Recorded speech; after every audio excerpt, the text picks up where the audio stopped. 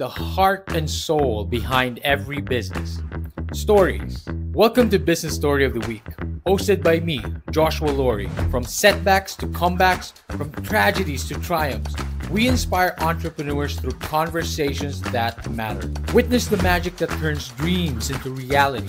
Whether it's your career, business, or life, your success is always one story away. This is Business Story of the Week. Minter, thank you for coming on to the show. How are you doing? Earlier we were talking about something that your grandmother told you very early on. Well, yes, a wonderful woman, full of sparks, and she said to me in French, she said, Minter, you're like a 75 milliliter bottle of wine trying to fit in 125 milliliters of wine. Yes, and I like my wine, but that's sort of the idea of having a full life. Very French, by the way, to use the wine analogy, of course. Minter, I love that you started that off, of course, with her memories and her origins and your grandmother. And, I love that it talks about how you're so full of life to begin with.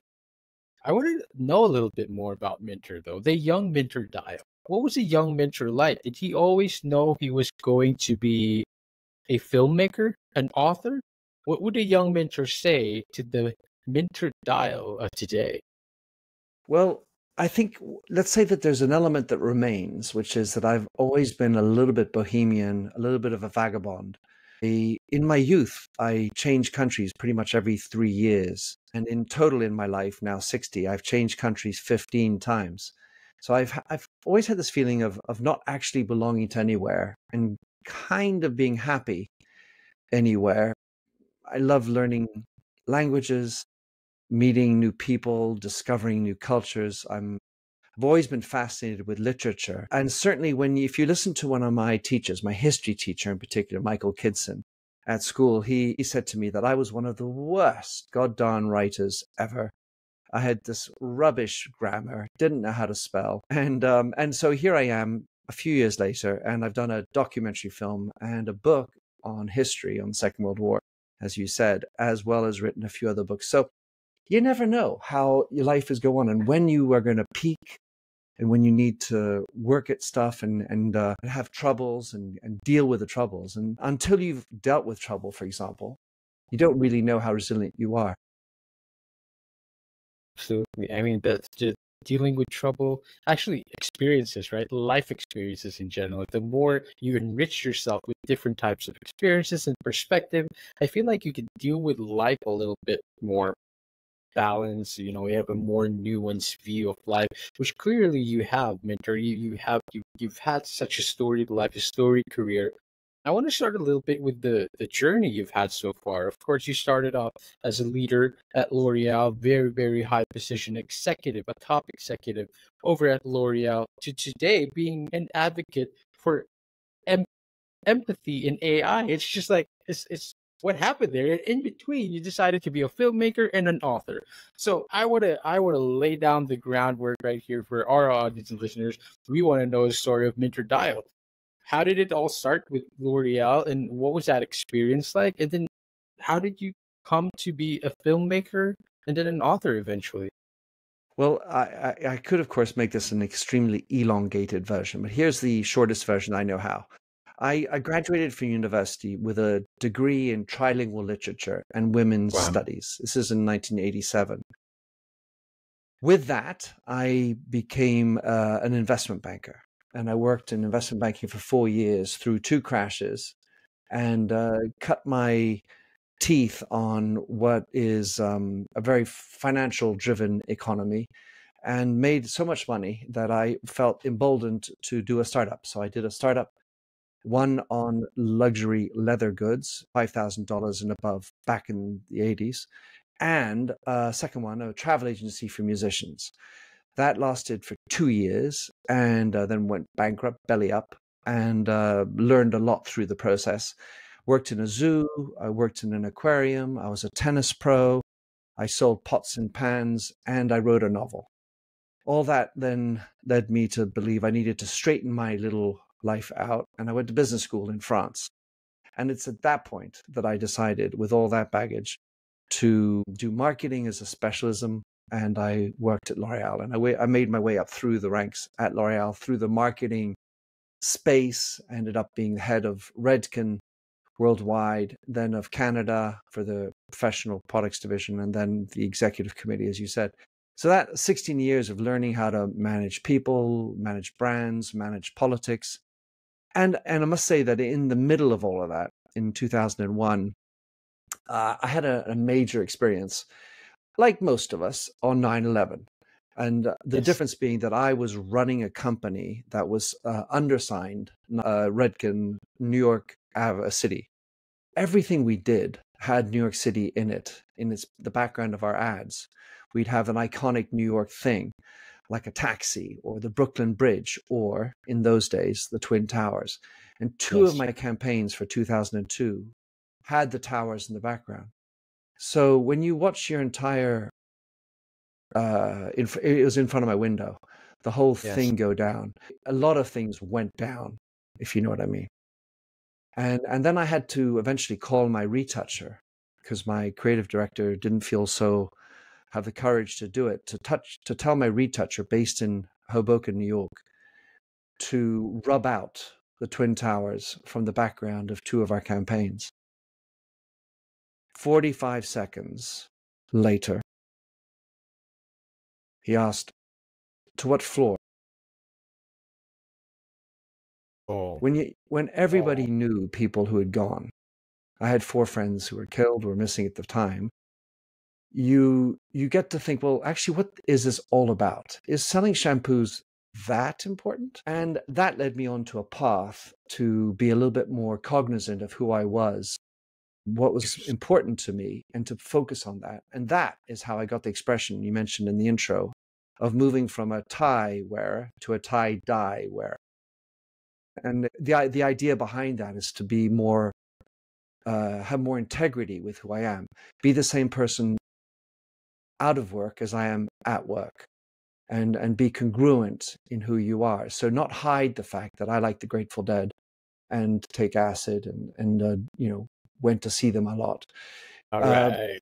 And be fully me. Of course, you have to do that with Yes. some kind of satin gloves, because not everybody is aware and open to that. Of But it was course. about learning to do what matters and to have more integrity with myself. Absolutely. I mean, for the longest time, I feel like, you know, there was a phase, a psychedelic phase, where people in that era were demonized, or the practice was demonized to a point as well. But I love how you've gone through this journey. Of course, a very pivotal moment as well for many of us. For many of us, it's just like, it's not, it's a global thing almost, and people's life changed tremendously during that time. For you, it was a, a very pivotal moment, in the sense that you saw this as an opportunity to start being more of yourself. And I think that's pretty cool to kind of just rein in our audiences and listeners as well. Part of the introduction of Minter is like going from a man wearing a tie to a tie dye. And behind that, the question where I opened this episode with is, what does a tie dye shirt teach us about having meaningful conversation? Minter, with your journey in discovering who you are, and, not being ashamed that you're a deadhead and you love all these things, what was that journey like, and why conversations? What did you take out of that journey? And is any part of that journey directly influence you to be an author? And most importantly, again, why conversations? Right. Well, start with the tie-dye story, and Please. probably at the end of the day, like so many of these things, we have metaphors for our lives, and maybe even a material object that means more than it is intrinsically worth, that gives value. And for me, the tie-dye, the story, the narrative that I have around the tie-dye is my love of the Grateful Dead. And why that leads to more meaningful conversations is, on the one hand, it's about having fun and dancing and dreaming and, and whatever else that goes with it. But also the theory behind the Grateful Dead always attracted me, the initial folk tale, which is essentially, I'm not going to belabor you with the folk tale itself, but essentially it means at the end of the day, we all die. And if you can acknowledge and embrace the fact that we die, then you're more present and grateful today. And so death is one of those topics that we don't like to talk about too often. It's sort of taboo, and we as a society are doing everything we can to eliminate it. 76% of deaths in America, anyway, happen at the hospital, whereas in the old days, and certainly in many older countries, maybe developing countries, death more often happens at home. But so having meaningful conversations includes having topics that are difficult. And at work, of course, I'm not going to ask people to talk about death, but to talk about more meaningful topics, not just, how are we going to get the dollars in this month? Who are we going to fire? Well, we could talk about things like the values that you have. What is meaningful about your company? What would happen to the world if your company didn't exist? Would the world be better off or worse off? And these are questions that are more meaningful, but rarely happening in board levels. I see. And this is a journey that you undertook as well. It's an internal journey, so to speak, as well, because we begin to start asking these questions and start asking, like, is this job really what I want to do? It's a common question, is it not? I love this topic because it's very relatable to a lot of people. They're thinking like, is this really meaningful? Is this really where I find meaning? Minter, talk to us, allow us to dive deep a lot more into that. Now that you've undertaken this journey, you've embraced what feels meaningful to you. What were those exactly? And how did this lead you to other paths and, milestones in your life? All right. Well, there are two things I would like to say. The first is that you don't get to this place right away. It's not because someone's listening to this says, oh, well, I should do that. Then they put it on the list of things to do and it just drops off. Or you do some work. This is an iterative and long-term process.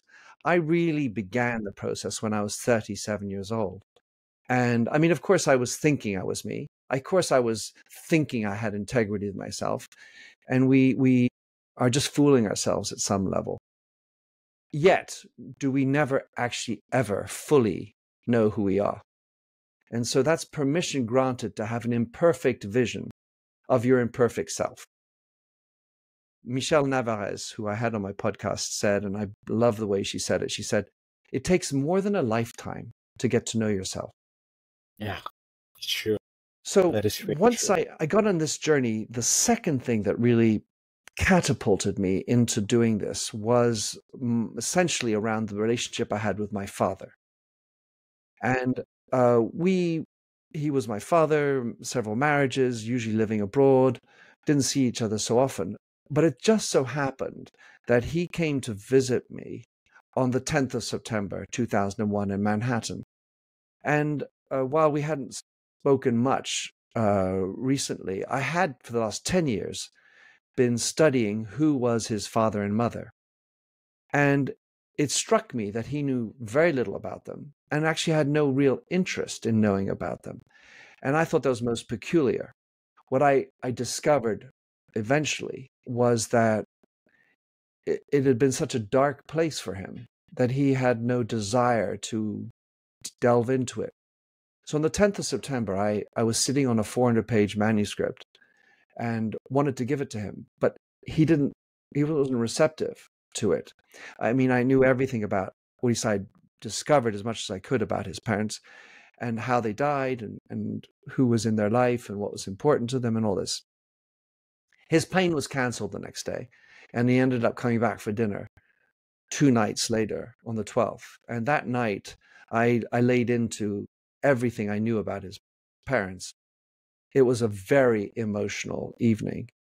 And all of a sudden, I discovered how my impression of him was wrong, how I had been having this false idea that he was just not interested in his parents. I wasn't smart enough to figure it all out.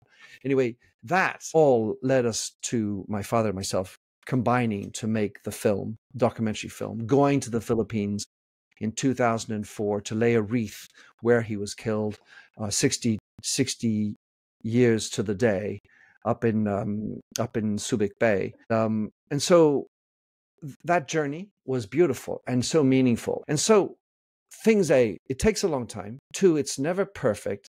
It's always a bit messy. And 3, don't expect it to be everything in your life. So when you're trying to craft who you are and what's important to you, the challenge is not being too dogmatic about it and saying everything has to be meaningful. I like to have fun, and just, be a little bit light, not always about death and meaningfulness. Yet, you also need to be intentional about finding what's meaningful for you and digging in on it. And sometimes you need to do a little bit of a bridge where you're crafting the bridge between what you're doing and what's meaningful. It may not be always evident. So that's the intentionality piece. Finding out about my grandparents was meaningful. Why? And what was interesting about it for me? How did it make me learn about me? And so people who are listening, if this is a journey you want to go on, think of it as a long journey and try to figure out. And in my book, You Lead, I talk a lot about how you can get to be a little closer to who you want to be, there's a process to it. And it takes time. It's iterative. And by gum, if you do get into it, it's such a life changer. It's an energy boost. I love that. And first of all, this again is relatable to a lot of people, but at the same time, I don't think it's been said enough that it's not pretty, it's not perfect. And I think I love how you said it. Don't be so dogmatic about it, because the common idea is like, I don't feel fulfilled with my job, so I'm going to quit my corporate job. I'm going to pursue business. I'm going to pursue my dreams, and everything's going to feel much better. Feel much more meaningful. And of course, when it turns out that it's not really meaningful, we just like, maybe this isn't it.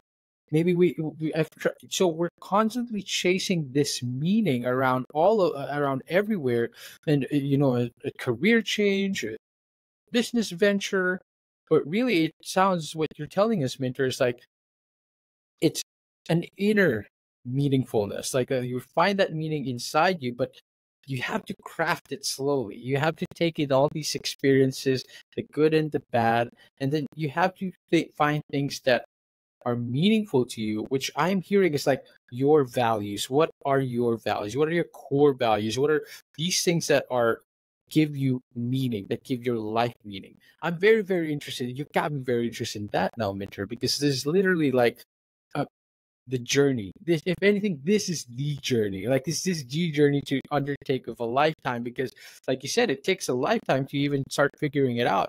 I love now that you introduced to us your book. Of course, it's an award-winning book right there, right behind you as well. It talks about You Lead. And what that says to me, without you telling me anything, what that says to me is, how do you lead your life, right? Throughout all the messy parts, throughout all the good parts, and find meaning in between. Minter, talk to us a little bit about that. Kindly unravel it to us. What is this method? If I'm a regular guy listening to this episode right now, I get off my couch and start doing the imperfect work.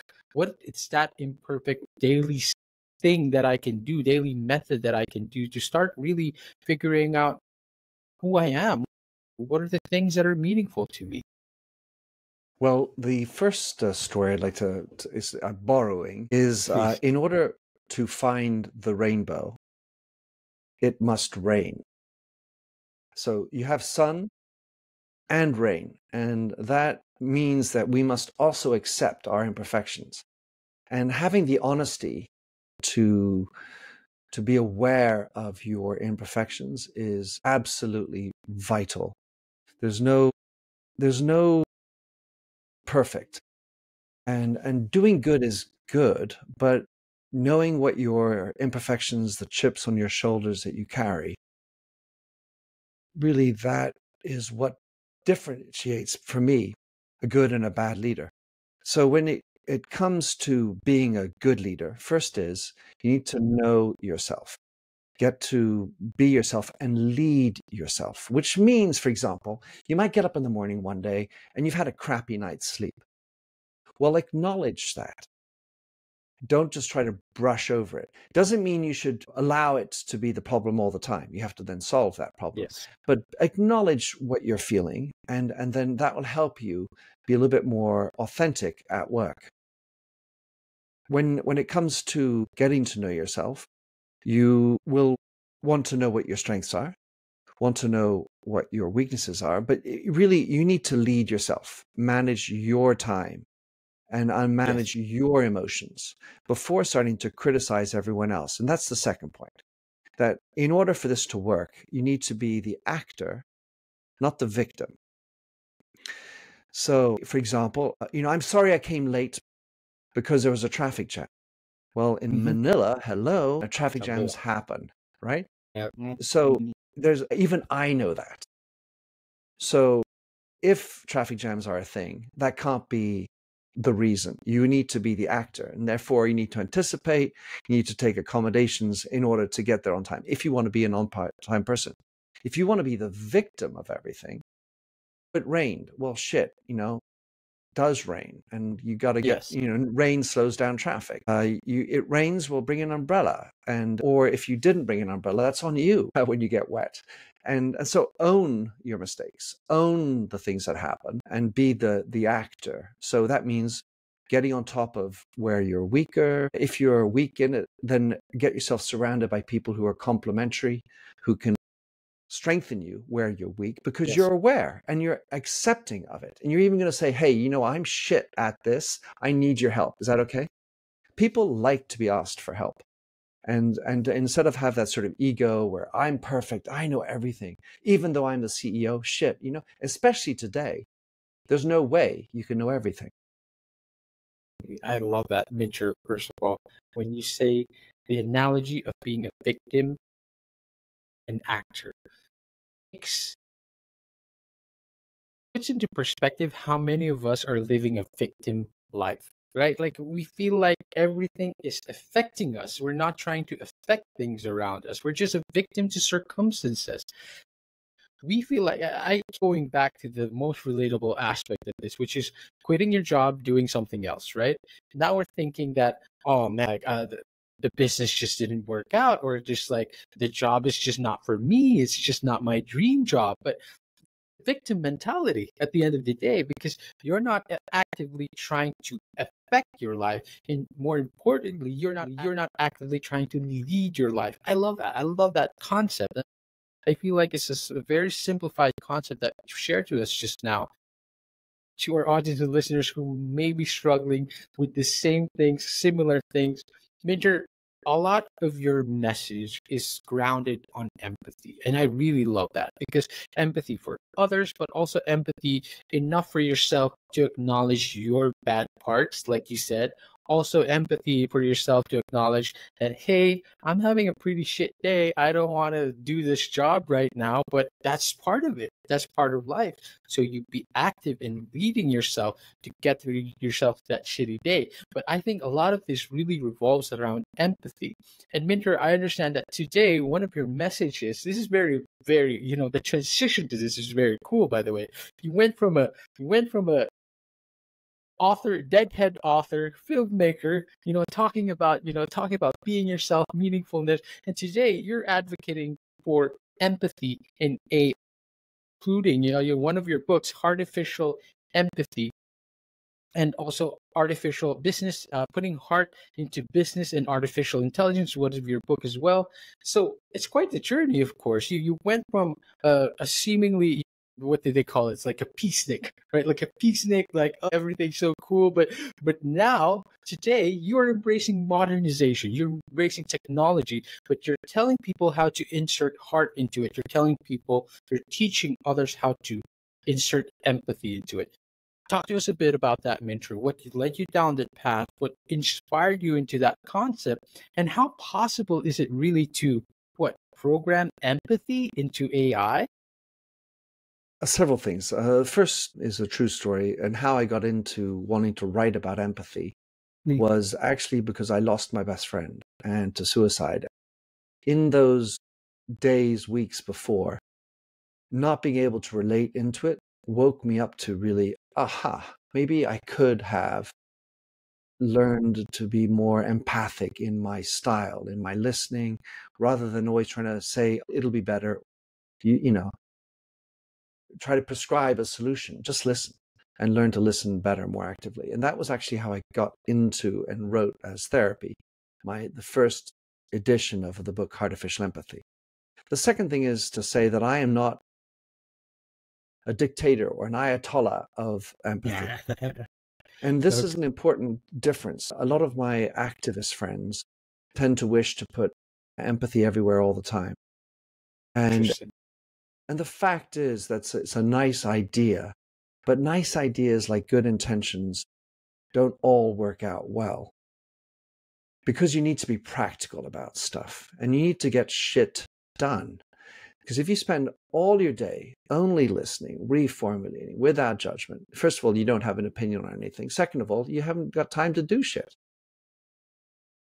So my approach to empathy in general is to encourage people to be self-aware about their own level of empathy.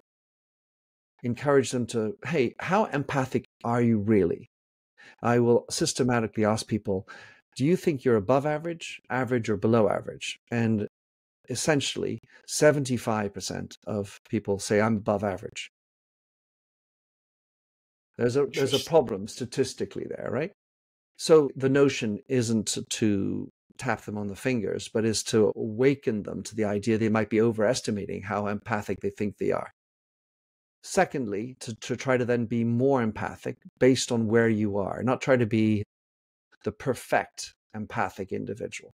And then there are different ways to bring empathy into your life and into your business. And that's sort of what I espouse. And as far as making AI empathic is concerned, the beauty of that question is that it requires that you know better what is empathy. Because in order for it to be encoded, you need to understand it at a very molecular level, even atomic. And when you can understand it, then you can start to think about encoding it. Understanding that we shouldn't ask AI to be at a higher standard than we are able to do ourselves, which is one of the fallacies that people have with regard to AI. They think it needs to be perfect. Well, we imperfect beings are coding it. How on earth should we imagine that AI is going to jump from imperfect beings to being a perfect machine? And especially in the case of an emotional, humane, one of probably the most humane of qualities, empathy. So I encourage, in the book, I talk about how you must look at this question, what it is, what it needs, and perhaps the really interesting learning outside of, if that's a topic of interest, but is also to think about how you can create a proprietary style of AI that is empathic in your way. And so these are the things I like to establish. I mean, because AI is for everybody now. And if a beer business isn't exploring or using AI, then that's on you. You need to find out ways. There are so many different ways. And thinking about AI, don't just look at it as a cost saver and as an automated service. We've already got a very disconnected world. People are, especially the younger, 18 to 24, announcing much anxiety, depression, suicide ideation. And so we need to reconnect. And one of the ways to reconnect is, it's certainly not through automated AI. It's through in real life conversations where we smell each other, we cry, we're vulnerable, and we talk about important things.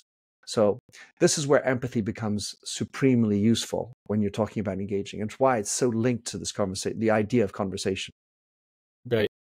I love that. It's always, it felt like it wasn't a clear answer. It felt like it's something that we still need to keep figuring out. And the only way to keep figuring that out is to have constant, meaningful conversations.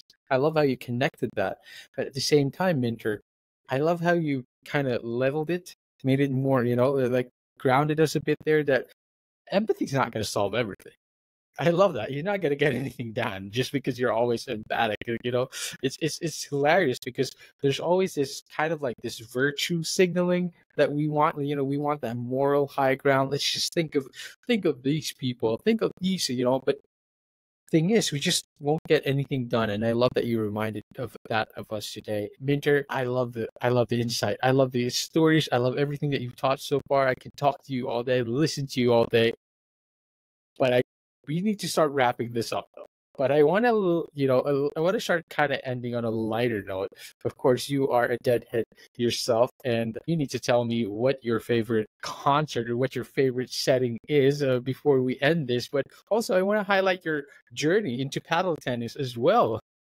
When it comes to that, what was that like, and how much was it always a sport that you were into? When it comes to, I want to draw some parallels to paddle tennis. Let me attempt to do that. When it comes to parallels in the drawing between paddle tennis and your approach to having conversations, so to speak, are there any parallels that you can draw an inspiration where you went through paddle tennis as well and that you now bring into your current work? Or lovely question.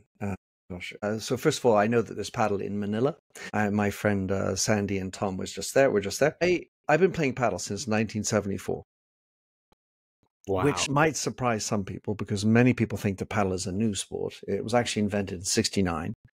And as my father said on the first episode of my paddle podcast, The Joy of Paddle, it was started in Mexico in Acapulco with a chap called Enrique Corcuera, and the rules are very different, but it's always had a very Hispanic flair to it, which essentially means you play with a smile, and so Interesting. paddle tennis is particular because essentially it's a doubles game. I mean, as in 99.8% of games are played in doubles, and therefore it's about team. But there's a more beautiful element about paddle versus a lot of other sports, which is because of the proximity of all the players and the roots that are Hispanic, it really is about having joy on a court while competing, Interesting. while having exercise. And when an opponent hits a great shot, the first thing you do, that was an amazing shot. Well done, opponent. So you have the teamwork. And this is one really interesting element, which is that it's about managing the mistakes. So when your partner makes a mistake on a critical point, do you go, stupid person, bloody hell, No. why couldn't you have hit that? Or do you try to buck them up? Because when the shit goes down, how do you act? And because it's competitive, it always brings out a little bit the nerves, right?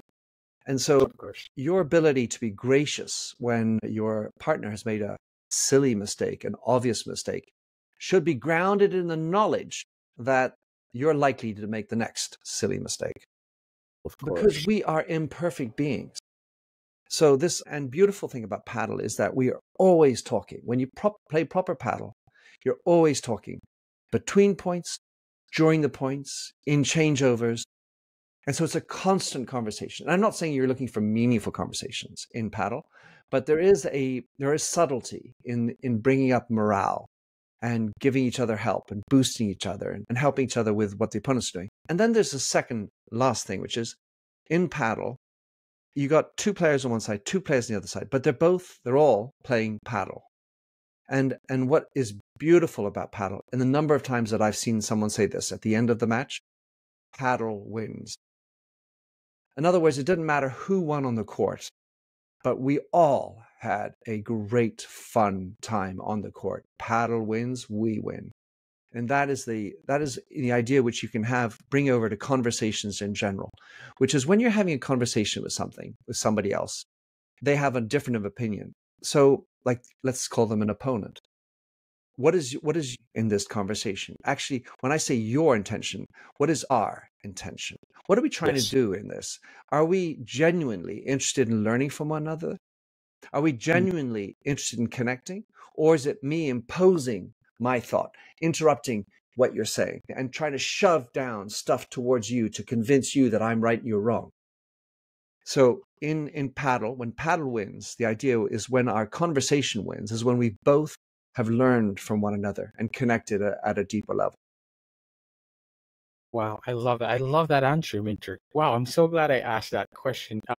I love how you said when it hits, when shit hits the fan, how are you going to react? And often it's how we react towards other people. Because often we just react, we're so emotional and then we take it out on the other person. And I think that's the conversation falls apart right there. The connection is gone. You just cannot, it's difficult to move forward from that.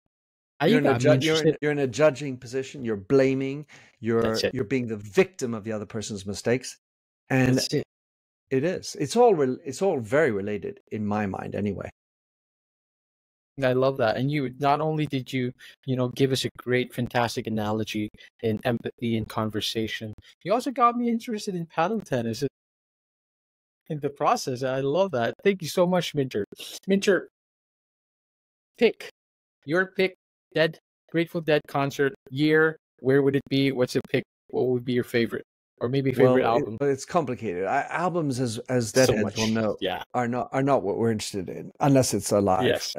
thing or bootleg. Yes. Absolutely. So the one that stands out. I mean, I just saw them 3 nights at the Sphere about a month ago, and that was fun. But Wow. the remaining, or members of the Right. Dead and Co. with John Mayer and company. But yeah, the one. I mean, there's so many shows, but the one that definitely stands out was my very first one, which was in 1981. I was at school in Windsor, outside of London, at Eton, to name it, and I went with 4 other friends, and we drove in a Mini Morris, and the driver Sammy was about 6'5", so he had his head out the top of the car. The Mini Morris is the one that sort of goes about 4 inches off the ground, Mhm. and we were all stuffed in this car going to see the Dead at in the Rainbow Theatre, which doesn't exist any longer in the west of London. And we had such the time. And it's molded this friendship with all 4 of us Wow. ever since. And the funny thing is that 2 of those other 4 became extremely well-known people. And I'm not going to mention them, but we had a lot of fun, and that remains our secret. Wow, that is very, very cool. I love those stories. I mean, you've shared so many good stories on this episode, Minter. Thank you so much. Of course, to all our audience and listeners out there, I hope you guys enjoyed this episode. The website is minterdial.com. Minter, where else can we find you? Where else can we learn more about you? Well, if you can suffer my voice further, I have my own podcast, Minter Dialogue, in English and in French. And for those of you who are interested or like paddle tennis, I have The Joy of Paddle. That's And it. otherwise, as you said, Joshua, everything is available on my site, my books, my blog. I try to get the good word out there in order to elevate the debate and connect people, dots, and ideas. And that's my mission in life. And that mission alone is very remarkable. Even mentioning your story and the career, the different path, the journeys you've taken. Thank you for sharing all of that today with us, Minter. I'm truly honored, and I'm very glad that we got to connect. As am I. Thank you Listen, so much. again, ladies and gentlemen, podcast Joy of Paddle, and of course Minter's podcast as well. You can find that all in his website. Minter Dialogue Podcast is the name. Check that out, and of course, Minter, I'd love to have you back again if it's possible at all. I can do that. Minter, a bit of wisdom you would love to leave behind the audience. What would it be? Take us home. Change is for sure. Growth is your option. Lovely. Love. Let's close it right there. Best way to close it. Minter, thank you so much for coming on the show. My great pleasure, and thank you. To all our audience and listeners out there, I hope you guys enjoyed this episode. I clearly did. I feel like it's pretty obvious. I hope you guys enjoyed this episode. We will see you on the next one. Bye-bye. Bye.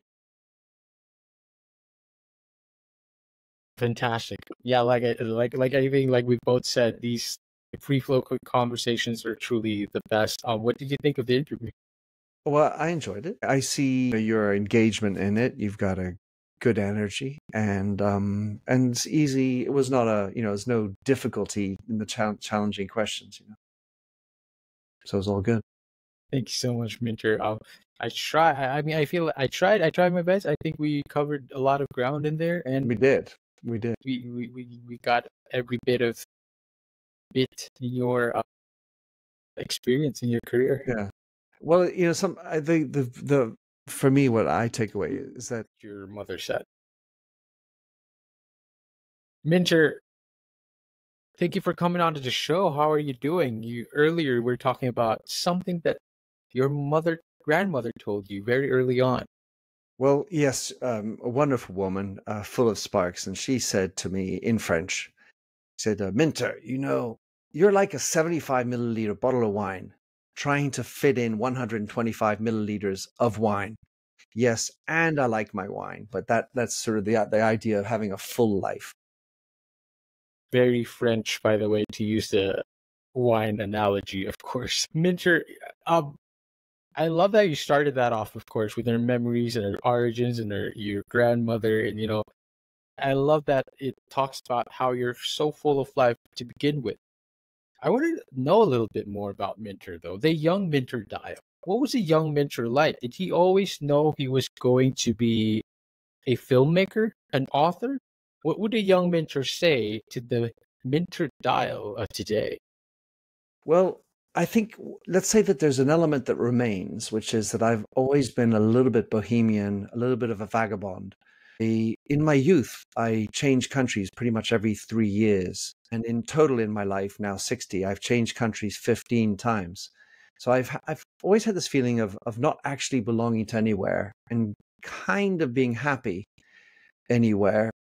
I love learning languages, meeting new people, discovering new cultures. I've always been fascinated with literature. And certainly if you listen to one of my teachers, my history teacher in particular, Michael Kidson, at school, he said to me that I was one of the worst goddamn writers ever.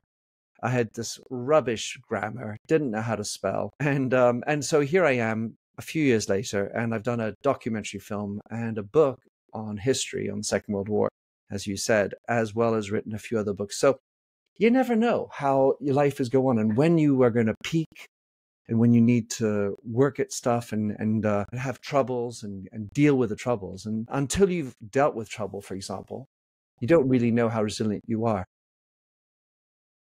Absolutely. I mean, that's just dealing with trouble, actually, experiences, right? Life experiences in general. The more you enrich yourself with different types of experiences and perspective, I feel like you can deal with life a little bit more balance. We have a more nuanced view of life, which clearly you have, Mentor. You've had such a storied life, a storied career. I want to start a little bit with the journey you've had so far. Of course, you started off as a leader at L'Oreal, very, very high position executive, a top executive over at L'Oreal, to today being an advocate for em- empathy in AI. It's just like it's what happened there. And in between, you decided to be a filmmaker and an author. So I wanna lay down the groundwork right here for our audience and listeners. We want to know the story of Minter Dial. How did it all start with L'Oreal, and what was that experience like? And then how did you come to be a filmmaker and then an author eventually? Well, I could, of course, make this an extremely elongated version, but here's the shortest version I know how. I graduated from university with a degree in trilingual literature and women's Wow. studies. This is in 1987. With that, I became an investment banker, and I worked in investment banking for 4 years through two crashes and cut my teeth on what is a very financial driven economy and made so much money that I felt emboldened to do a startup. So I did a startup, one on luxury leather goods, $5,000 and above back in the 80s, and a second one, a travel agency for musicians. That lasted for 2 years and then went bankrupt, belly up, and learned a lot through the process. Worked in a zoo, I worked in an aquarium, I was a tennis pro, I sold pots and pans, and I wrote a novel. All that then led me to believe I needed to straighten my little life out, and I went to business school in France. And it's at that point that I decided, with all that baggage, to do marketing as a specialism and I worked at L'Oreal. And I made my way up through the ranks at L'Oreal, through the marketing space, ended up being the head of Redken worldwide, then of Canada for the professional products division, and then the executive committee, as you said. So that 16 years of learning how to manage people, manage brands, manage politics. And I must say that in the middle of all of that, in 2001, I had a major experience, like most of us, on 9/11. And the Yes. difference being that I was running a company that was undersigned, Redken, New York City. Everything we did had New York City in it, the background of our ads. We'd have an iconic New York thing, like a taxi or the Brooklyn Bridge, or in those days, the Twin Towers. And two of Yes. my campaigns for 2002 had the towers in the background. So when you watch your entire, it was in front of my window, the whole Yes. thing go down. A lot of things went down, if you know what I mean. And then I had to eventually call my retoucher because my creative director didn't feel have the courage to do it, to tell my retoucher based in Hoboken, New York, to rub out the Twin Towers from the background of two of our campaigns. 45 seconds later, he asked, "To what floor?" Oh. When everybody knew people who had gone, I had 4 friends who were killed or missing at the time. You get to think, well, actually, what is this all about? Is selling shampoos that important? And that led me onto a path to be a little bit more cognizant of who I was, what was important to me, and to focus on that. And that is how I got the expression you mentioned in the intro of moving from a tie wearer to a tie-dye wearer. And the idea behind that is to be more, have more integrity with who I am, be the same person out of work as I am at work, and be congruent in who you are. So not hide the fact that I like the Grateful Dead and take acid and went to see them a lot. All right. And be fully me. Of course, you have to do that with Yes. some kind of satin gloves because not everybody is aware and open to that. Of But it was course. about learning to do what matters and to have more integrity with myself. Absolutely. I mean, for the longest time, I feel like, you know, there was a phase, a psychedelic phase where people in that era were demonized, or the practice was demonized to a point as well. But I love how you've gone through this journey. Of course, a very pivotal moment as well for many of us. For many of us, it's just like it's not, it's not. It's a global thing almost, and people's life changed tremendously during that time. For you, it was a, a very pivotal moment in the sense that you saw this as an opportunity to start being more of yourself. And I think that's pretty cool to kind of just rein in our audiences and listeners as well. Part of the introduction of Minter is like going from a man wearing a tie to a tie dye. And behind that, the question where I opened this episode with is, what does a tie dye shirt teach us about having meaningful conversation? Minter, with your journey in discovering who you are and, not being ashamed that you're a deadhead and you love all these things, what was that journey like, and why conversations? What did you take out of that journey? And is any part of that journey directly influence you to be an author? And most importantly, again, why conversations? Right. Well, let's start with the tie-dye story, and Please. probably at the end of the day, like so many of these things, we have metaphors for our lives, and maybe even a material object that means more than it is intrinsically worth, that gives value. And for me, the tie-dye, the story, the narrative that I have around the tie-dye is my love of the Grateful Dead, and why that leads to more meaningful conversations is, on the one hand, it's about having fun and dancing and dreaming and whatever else that goes with it. But also the theory behind the Grateful Dead always attracted me, the initial folk tale, which is essentially, I'm not going to belabor you with the folktale itself, but essentially it means at the end of the day, we all die. And if you can acknowledge and embrace the fact that we die, then you're more present and grateful today. And so death is one of those topics that we don't like to talk about too often. It's sort of taboo, and we as a society are doing everything we can to eliminate it. 76% of deaths in America, anyway, happen at the hospital, whereas in the old days, and certainly in many older countries, maybe developing countries, death more often happens at home. But so having meaningful conversations includes having topics that are difficult. And at work, of course, I'm not going to ask people to talk about death, but to talk about more meaningful topics, not just, how are we going to get the dollars in this month? Who are we going to fire? Well, we could talk about things like the values that you have. What is meaningful about your company? What would happen to the world if your company didn't exist? Would the world be better off or worse off? And these are questions that are more meaningful, but rarely happening in board levels. I see. And this is a journey that you undertook as well. It's an internal journey, so to speak, as well, because if we begin to start asking these questions and start asking, like, is this job really what I want to do? It's a common question, is it not? I love this topic because it's very relatable to a lot of people. They're thinking like, is this really meaningful? Is this really where I find meaning? Minter, talk to us, allow us to dive deep a lot more into that. Now that you've undertaken this journey, you've embraced what feels meaningful to you. What were those exactly? And how did this lead you to other paths and, milestones in your life? All right, well, there are two things I would like to say. The first is that you don't get to this place right away. It's not because someone's listening to this says, oh, well, I should do that. Then they put it on the list of things to do and it just drops off. Or you do some work. This is an iterative and long-term process. I really began the process when I was 37 years old. And I mean, of course, I was thinking I was me. Of course, I was thinking I had integrity with myself. And we are just fooling ourselves at some level. Yet, do we never actually ever fully know who we are?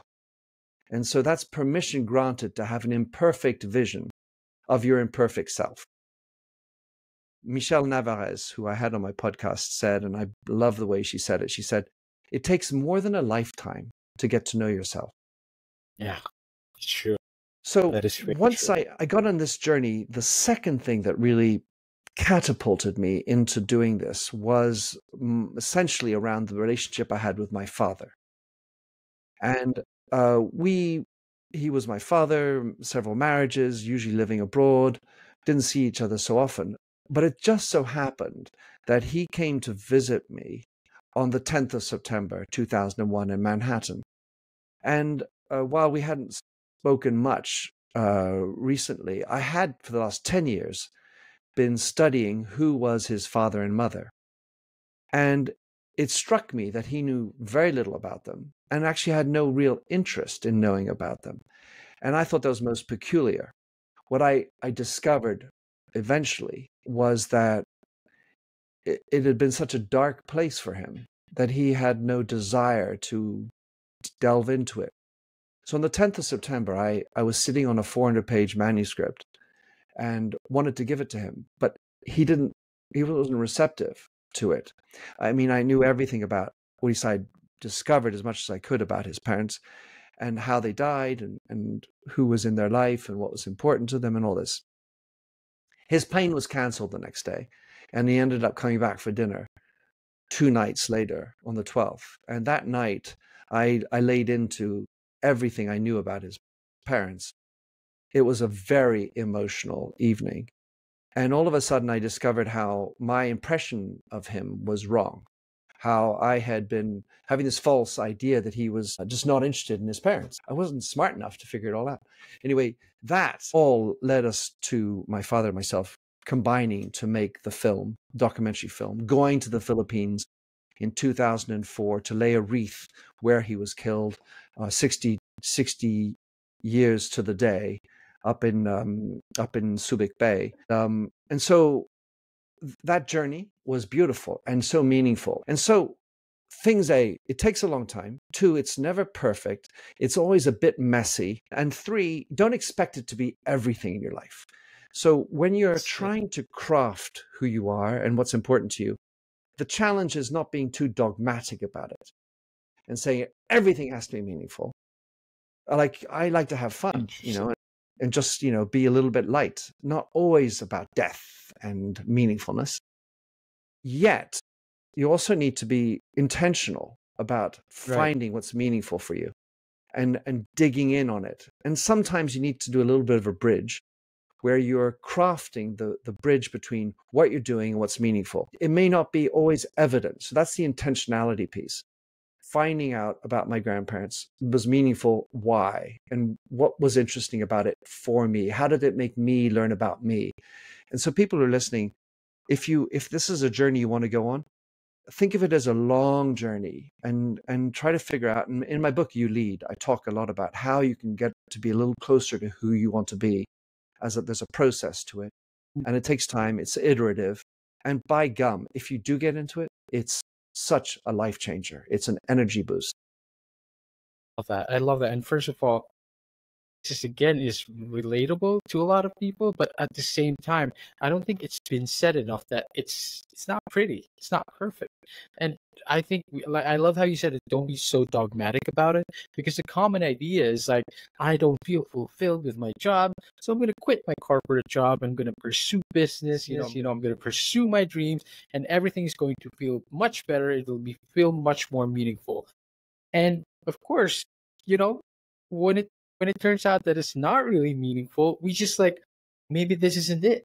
Maybe so we're constantly chasing this meaning around around everywhere, and a career change, a business venture, but really it sounds, what you're telling us, Minter, is like it's an inner meaningfulness. Like you find that meaning inside you, but you have to craft it slowly. You have to take in all these experiences, the good and the bad, and then you have to find things that are meaningful to you, which I'm hearing is like your values. What are your values? What are your core values? What are these things that give you meaning, that give your life meaning? I'm very, very interested. You got me very interested in that now, Minter, because this is literally like the journey. This, if anything, this is the journey. Like this is the journey to undertake of a lifetime, because like you said, it takes a lifetime to even start figuring it out.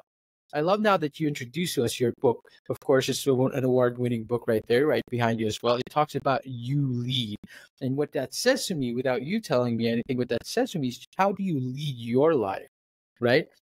Throughout all the messy parts, throughout all the good parts, and find meaning in between. Minter, talk to us a little bit about that. Kindly unravel it to us. What is this method? If I'm a regular guy listening to this episode right now, I get off my couch and start doing the imperfect work. What is that imperfect daily thing that I can do, daily method that I can do to start really figuring out who I am?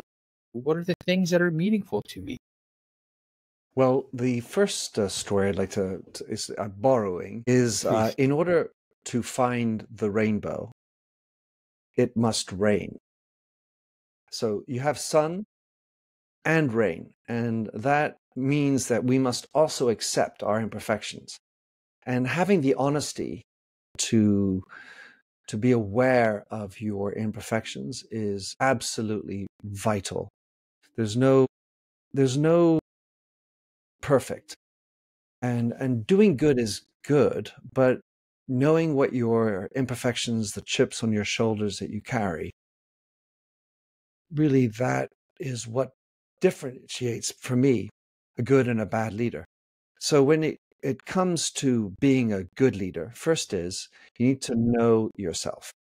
Get to be yourself and lead yourself, which means, for example, you might get up in the morning one day and you've had a crappy night's sleep. Well, acknowledge that. Don't just try to brush over it. Doesn't mean you should allow it to be the problem all the time. You have to then solve that problem. Yes. But acknowledge what you're feeling, and then that will help you be a little bit more authentic at work.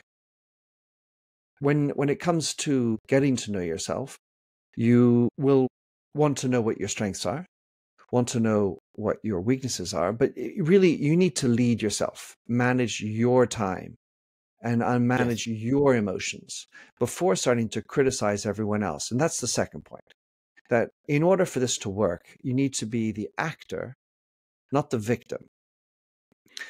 So, for example, I'm sorry I came late because there was a traffic jam. Well, in Hmm. Manila, hello, traffic jams Hello. happen, right? Yeah. So there's even I know that. So if traffic jams are a thing, that can't be the reason. You need to be the actor, and therefore you need to anticipate, you need to take accommodations in order to get there on time, if you want to be an on-time person. If you want to be the victim of everything, it rained. Well, shit, does rain, and you got to get, Yes.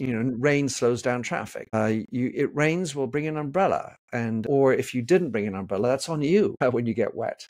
And so own your mistakes, own the things that happen, and be the actor. So that means getting on top of where you're weaker. If you're weak in it, then get yourself surrounded by people who are complementary, who can strengthen you where you're weak, because Yes. you're aware and you're accepting of it. And you're even going to say, hey, I'm shit at this. I need your help. Is that okay? People like to be asked for help.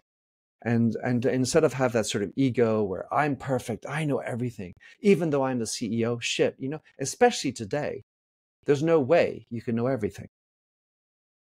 I love that, Mincher. First of all, when you say the analogy of being a victim and actor, it puts into perspective how many of us are living a victim life, right? Like we feel like everything is affecting us. We're not trying to affect things around us. We're just a victim to circumstances. We feel like going back to the most relatable aspect of this, which is quitting your job, doing something else, right? Now we're thinking that, oh man, like, the business just didn't work out, or just like the job is just not for me. It's just not my dream job. But victim mentality at the end of the day, because you're not actively trying to affect your life, and more importantly, you're not actively trying to lead your life. I love that. I love that concept. I feel like it's just a very simplified concept that you shared to us just now. To our audience and listeners who may be struggling with the same things, similar things, Minter, a lot of your message is grounded on empathy. And I really love that, because empathy for others, but also empathy enough for yourself to acknowledge your bad parts, like you said. Also, empathy for yourself to acknowledge that, hey, I'm having a pretty shit day. I don't want to do this job right now, but that's part of it. That's part of life. So you be active in leading yourself to get through yourself that shitty day. But I think a lot of this really revolves around empathy. And Minter, I understand that today one of your messages, this is very, very, the transition to this is very cool, by the way. You went from a author, deadhead author, filmmaker, talking about being yourself, meaningfulness, and today you're advocating for empathy in a including, one of your books, Artificial Empathy, and also artificial business, putting heart into business and artificial intelligence, one of your book as well. So it's quite the journey, of course. You went from a seemingly, what did they call it? It's like a peacenik, right? Like a peacenik, like, oh, everything's so cool. But now, today, you're embracing modernization. You're embracing technology, but you're telling people how to insert heart into it. You're teaching others how to insert empathy into it. Talk to us a bit about that, Minter. What led you down that path? What inspired you into that concept? And how possible is it really to program empathy into AI? Several things. First is a true story, and how I got into wanting to write about empathy was actually because I lost my best friend and to suicide. In those days, weeks before, not being able to relate into it woke me up to really, maybe I could have learned to be more empathic in my style, in my listening, rather than always trying to say, it'll be better, you know, try to prescribe a solution. Just listen. and learn to listen better, more actively. And that was actually how I got into and wrote as therapy, the first edition of the book, Artificial Empathy. The second thing is to say that I am not a dictator or an ayatollah of empathy. And this is an important difference. A lot of my activist friends tend to wish to put empathy everywhere all the time. And the fact is that it's a nice idea, but nice ideas, like good intentions, don't all work out well. Because you need to be practical about stuff and you need to get shit done. Because if you spend all your day only listening, reformulating without judgment, first of all, you don't have an opinion on anything. Second of all, you haven't got time to do shit. So my approach to empathy in general is to encourage people to be self-aware about their own level of empathy. Encourage them to, hey, how empathic are you really? I will systematically ask people, do you think you're above average, average, or below average? And essentially, 75% of people say I'm above average. There's a problem statistically there, right? So the notion isn't to tap them on the fingers, but is to awaken them to the idea they might be overestimating how empathic they think they are. Secondly, to try to then be more empathic based on where you are, not try to be the perfect empathic individual. And then there are different ways to bring empathy into your life and into your business. And that's sort of what I espouse. And as far as making AI empathic is concerned, the beauty of that question is that it requires that you know better what is empathy. Because in order for it to be encoded, you need to understand it at a very molecular level, even atomic. And when you can understand it, then you can start to think about encoding it. Understanding that we shouldn't ask AI to be at a higher standard than we are able to do ourselves, which is one of the fallacies that people have with regard to AI. They think it needs to be perfect. Well, we imperfect beings are coding it. How on earth should we imagine that AI is going to jump from imperfect beings to being a perfect machine? And especially in the case of an emotional, humane, one of probably the most humane of qualities, empathy. So I encourage, in the book, I talk about how you must look at this question, what it is, what it needs, and perhaps the really interesting learning outside of, if that's a topic of interest, but is also to think about how you can create a proprietary style of AI that is empathic in your way. And so these are the things I like to establish. I mean, because AI is for everybody now. And if a beer business isn't exploring or using AI, then that's on you. You need to find out ways. There are so many different ways. And thinking about AI, don't just look at it as a cost saver and as an automated service. We've already got a very disconnected world. People are, especially the younger, 18 to 24, announcing much anxiety, depression, suicide ideation.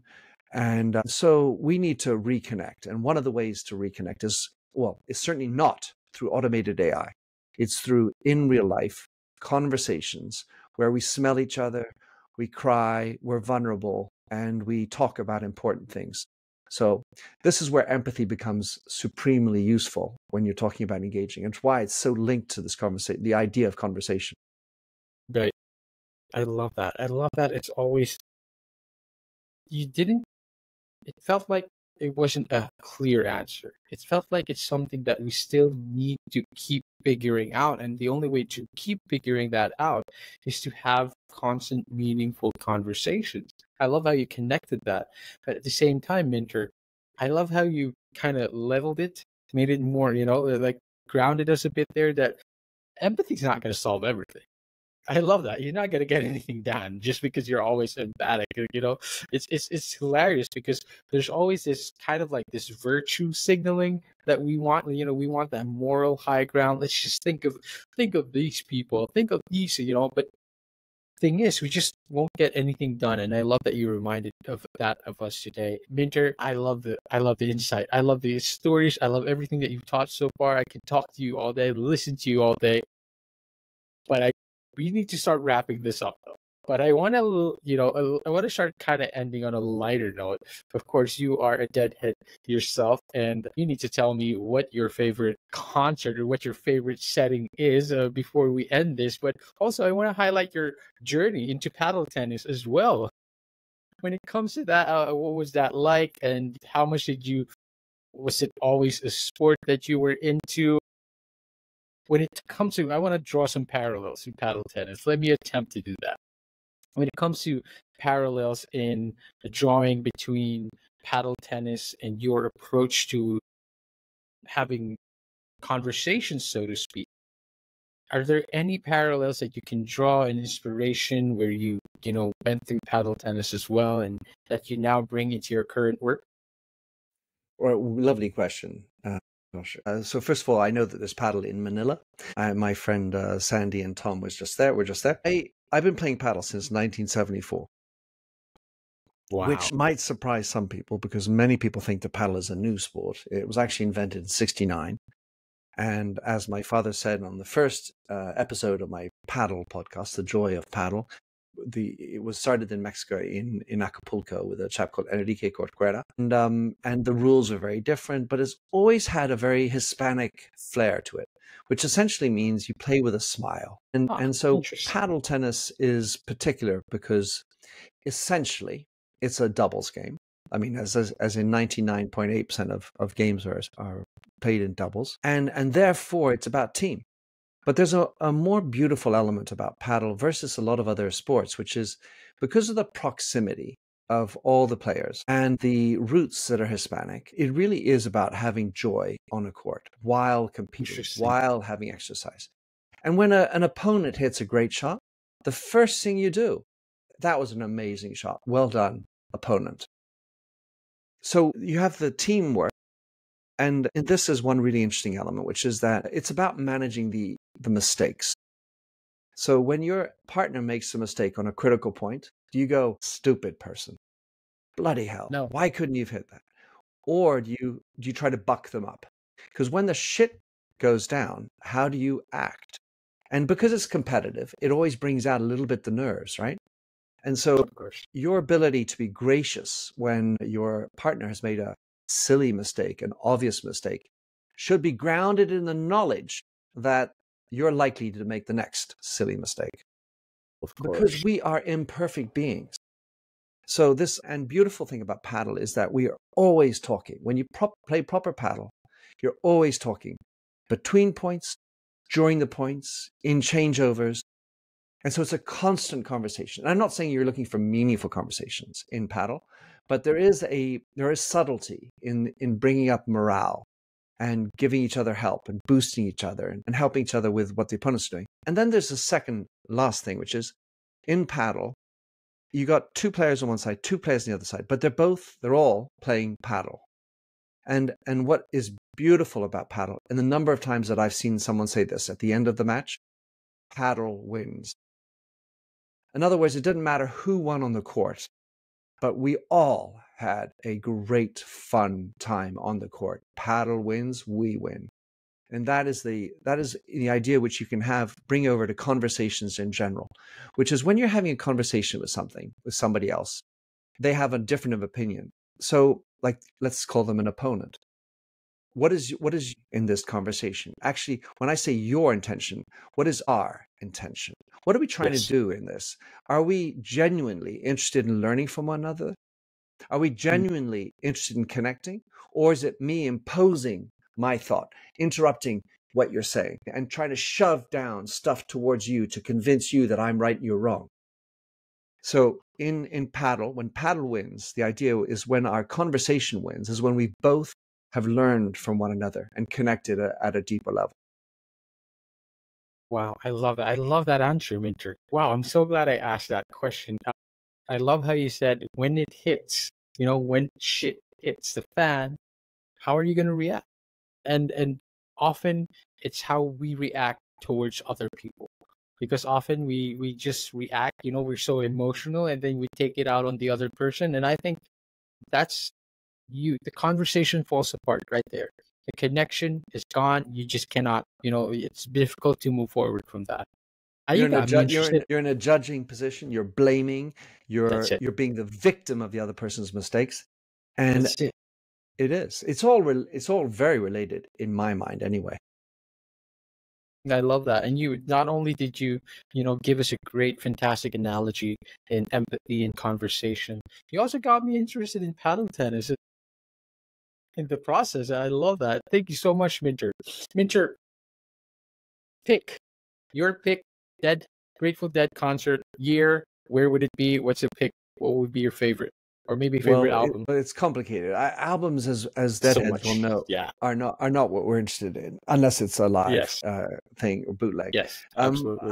So the one that stands out. I mean, I just saw them 3 nights at the Sphere about a month ago, and that was fun. Wow. But the remaining, members of the Dead, Dead and Co. with John Mayer and company. But the one. I mean, there's so many shows, but the one that definitely stands out was my very first one, which was in 1981.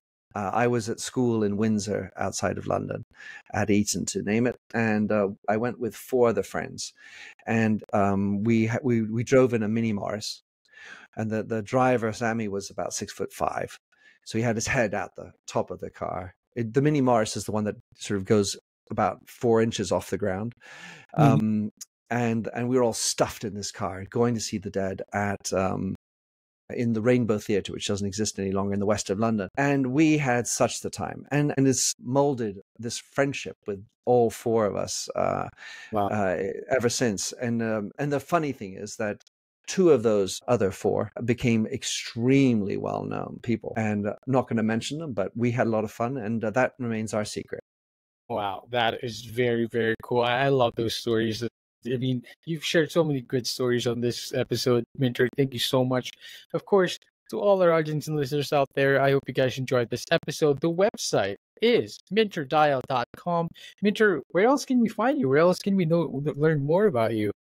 Well, if you can suffer my voice further, I have my own podcast, Minter Dialogue, in English and in French. And for those of you who are interested or like paddle tennis, I have The Joy of Paddle. Otherwise, as you said, Joshua, everything is available on my site, my books, my blog. I try to get the good word out there in order to elevate the debate and connect people, dots, and ideas, and that's my mission in life. And that mission alone is very remarkable. Even mentioning your story and the career, the different path, the journeys you've taken. Thank you for sharing all of that today with us, Minter. I'm truly honored, and I'm very glad that we got to connect. As am I. Thank you so much. And ladies and gentlemen, podcast, Joy of Paddle, and of course, Minter's podcast as well. You can find that all in his website. Minter Dialogue Podcast is the name. Check that out. And of course, Minter, I'd love to have you back again if it's possible at all. You can do that. Minter, a bit of wisdom you would love to leave behind the audience. What would it be? Take us home. Change is for sure. Growth is your option. Lovely. Let's close it right there. Best way to close it. Minter, thank you so much for coming on the show. My great pleasure, and thank you. To all our audience and listeners out there, I hope you guys enjoyed this episode. I clearly did. I feel like it's pretty obvious. I hope you guys enjoyed this episode. We will see you on the next one. Bye-bye. All right, so here's the thing. We try to get a little bit better every day, but we can't do it without you. So if you like the video, make sure to like and subscribe below. And if you have any comments, just leave them in the space under.